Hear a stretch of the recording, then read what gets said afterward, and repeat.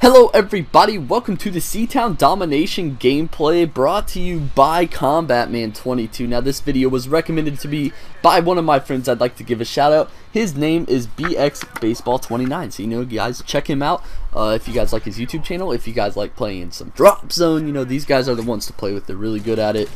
So enjoy this video while we talk a little bit about lag compensation. This is a touchy topic. A lot of people enjoy it. It helps them. A lot of people hate it. It does not help them. It hinders them. It makes them really angry, and I am one of those people. The lag compensation has been around since the 90s. It really affects people with good connection. It makes it so that there is a level playing field, and how that works is the people with goodwill Wi-Fi connection is what I call it. Thank you BC99 for that little quote there. Goodwill Wi-Fi connection. It means they have crap internet. They need to get new ones. They are the ones benefiting off of this. Lag compensation is a result of the host connection. Now what Black Ops and Modern Warfare 3 has done is made a new system for connecting to hosts and all that. It's made it so that you connect more likely to people in your region, people around you, players around you, and so they think, oh, that'll discredit the lag compensation, that'll get rid of it all. No,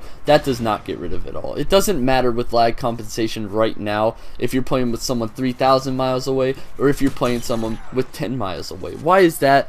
Well, it all depends on where you live, the type of connection you keep getting with people, and the type of connections I'm getting with the hosts are horrific. They are horrible. I'm getting lag compensation like crazy out the butt, and it's just really frustrating more than anything.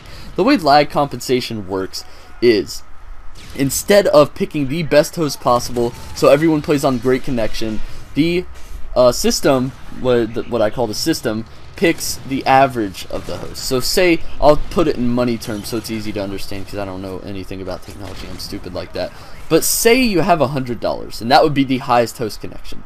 So there's a couple guys in your lobby with 60, 50, 50, 50. Then there's a guy with 10 or $1. That's what I call the goodwill Wi-Fi connection. Now out of all those, it'll pick the average. So you take off the guy with the great connection, guy with the bad connection, guy with the medium. Okay, it ends up that you're playing with a medium connection host, which can be good.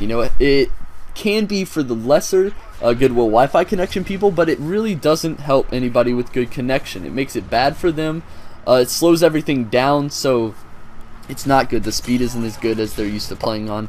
Therefore, lag compensation is implemented. Now, pretend like you have $100 again. Now this is what I deal with all the time. I'd have about 80 bucks. That's about my connection. It's decent. But pretend you have a guy with 80 bucks. Say that's me.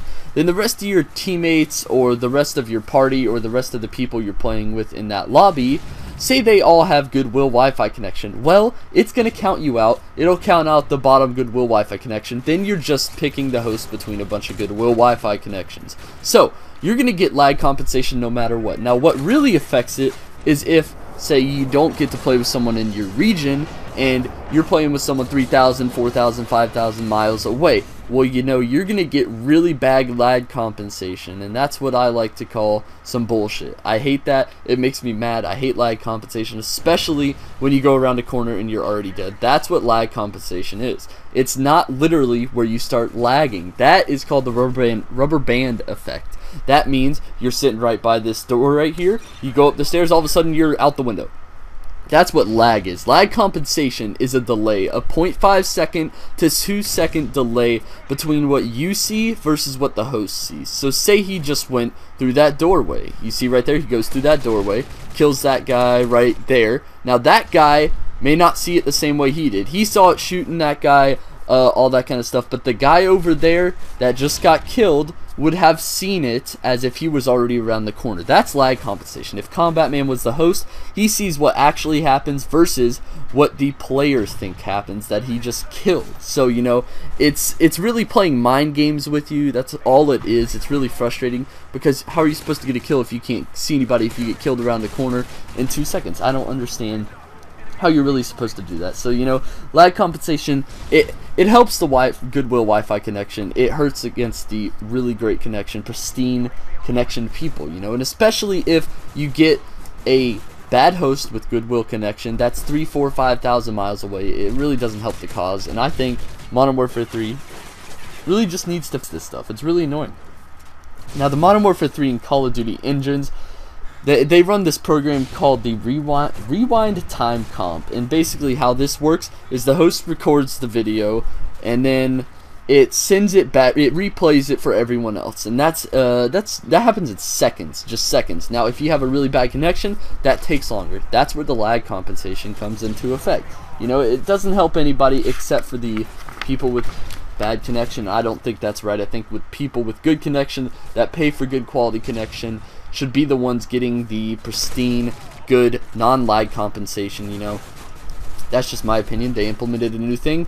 Good for them, but, you know, we should probably change that before we piss too many people off. Now, lag compensation, it basically occurs, you're getting killed around corners, you're getting shot with bullets that aren't there, you're shooting at a guy for 10 minutes, he kills you in one shot. That's lag compensation. It's a 2-second delay at most, average second, but it's that much delay. That's a lot of delay between what happens actually and what you see happens. So, you know, you guys tell me about what your worst lag compensation moment was in the comments below. Like, subscribe. I'd like to thank everybody for watching this. Thank you, Combat Man, for submitting this. Thank you, Baseball, for telling me all about this. You know, you guys are great. Like, subscribe, submit a video if you have lag compensation. It all helps me out. And thank you guys for 300 subscribers right now. I know that's not a lot to a lot of people, but I reached 300.